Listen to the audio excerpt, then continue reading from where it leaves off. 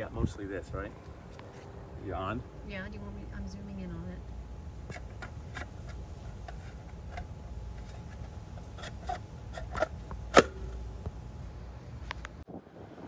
All right, welcome to Cybertruck 1. Just put on the new Tsportline covers here. We're up in Rocky Mountain National Park. Looking pretty good.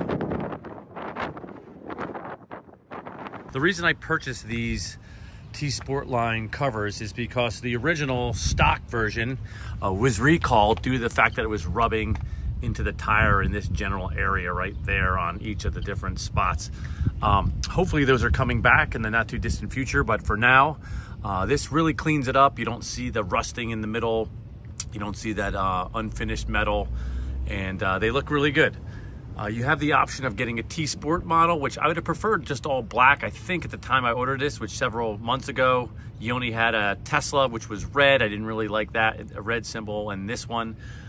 Anyway, looking pretty good. We're here in Kansas, just drove about, I guess, 250 miles so far from Colorado. The T-Sportline caps are holding on.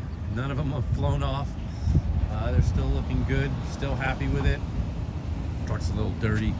Got a little bug action going on here. It tells you how far we've been driving, but so far, working as advertised. Okay, further down the road, done another 300 miles. It is 104 out here in Kansas City. And the covers are doing just fine. Haven't popped off, doing 80, 85, 90 for hours. We're good to go.